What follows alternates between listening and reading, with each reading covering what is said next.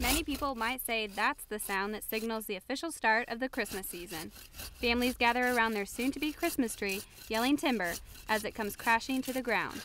But for Greg Smith at the 7Gs Tree Farm, that's the sound of giving back. The farm donates trees to our men in the military.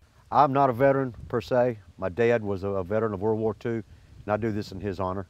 It's my way of serving my tour. It's called the Trees for Troops program. It was started by the National Christmas Spirit Foundation in 2005.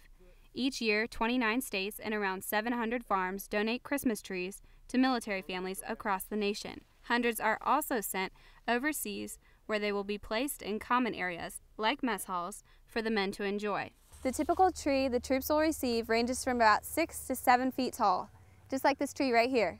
This season, the 7Gs family farm plans to cut around 1,100 trees.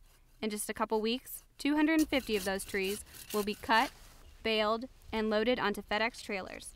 Those trees will then be distributed to Georgia military bases like Fort Benning, Stewart, Gordon, and other National Guard units across the state. It's our little way of saying thank you to the troops. They've done a great job. Any military family knows that job is not fully done until mom or dad is safely home. Families can pick up a free tree even after the holidays. There's nothing more touching than a child and his mom saying, well, my dad ain't gonna be home till January or February. So we'll say, well, you come back and get that tree then. You can have Christmas anytime you want it. So with each cut of the saw, Smith knows he's donating the chance for families to spend time under the soft glow of their Christmas tree lights, even if those lights aren't put up until after the new year. In Nicholson, I'm Kayla Beck for UGA News Source.